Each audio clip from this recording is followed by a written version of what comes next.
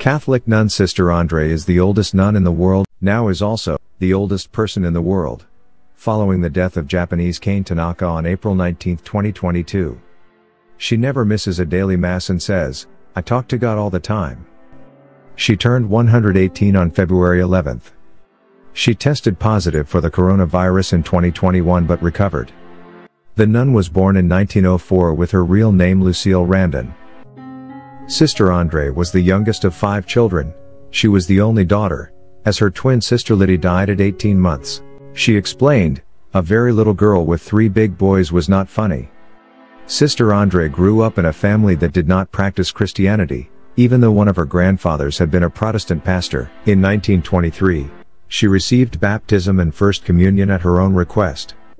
She was baptized at age 26 and became a nun at age 41.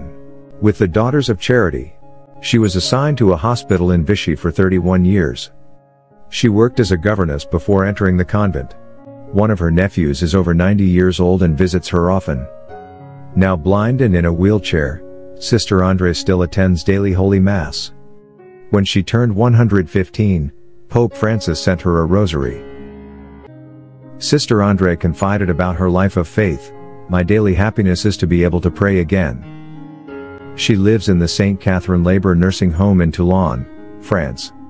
When Sister André was asked the secret of being able to live so long, she answered, "I don't know, but only God knows." Please subscribe to Catholic News World's YouTube channel.